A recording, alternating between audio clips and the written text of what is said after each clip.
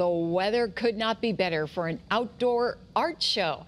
The Guilford Craft Expo runs from today through Sunday. And Channel 3 meteorologist Connor Lewis is joining us right now. He's on the green in Guilford tonight with a look at everything there. Hi, Connor. Hey guys, it is a very nice vibe out here, great smells, and also a lot of great art to look at as well. So it just goes on and on and on here. There's over 170 vendors doing anything from woodworking, different hats, clothing, artwork. There's also gourmet food here, lots of jewelry. Right behind me you can see that there are some glasswork and also another jewelry vendor over there.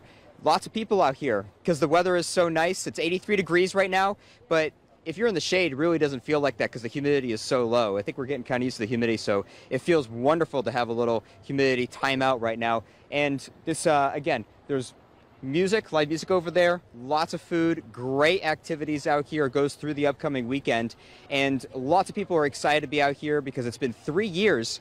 They had to skip 3 times, or 2 of them, so it's been 3 years since they came back for COVID. And we spoke to some of the officials running the event, and they couldn't be happier about the weather this weekend and how things have gone so far today.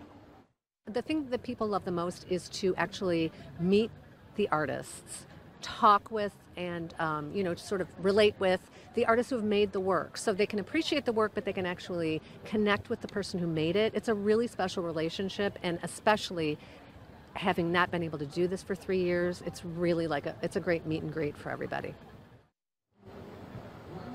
It runs through the evening, Guilford Art Craft Show, and it'll go through Sunday as well.